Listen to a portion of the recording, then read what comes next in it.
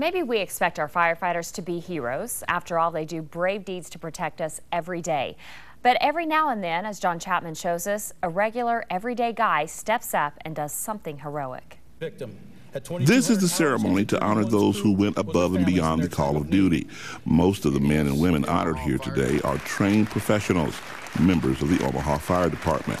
But there are also some civilians who are being honored because in the course of their day-to-day lives, they ended up doing something extraordinary.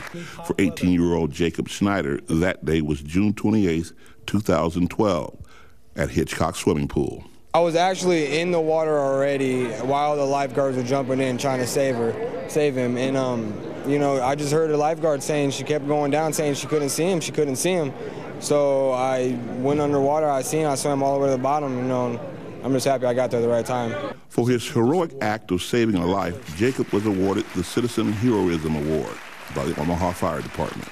It's a good feeling. I'm happy to be here and be a part of all of this, with all the firefighters and all these heroes in Omaha, so it's an honor. Well, I was there also that day, and I am very proud of him because I just froze with the lifeguards screaming at each other, and he just turned and went right underneath the water. I was so very proud of him. I couldn't move, but it takes I don't know what type of person to do something like he did, because I could not move. He's a hero? I don't know. Yes, he is a hero.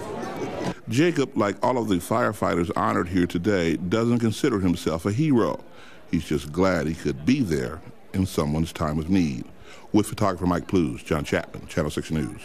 By the way, Jacob's uncle just happens to be a retired Omaha firefighter, so must run in the family.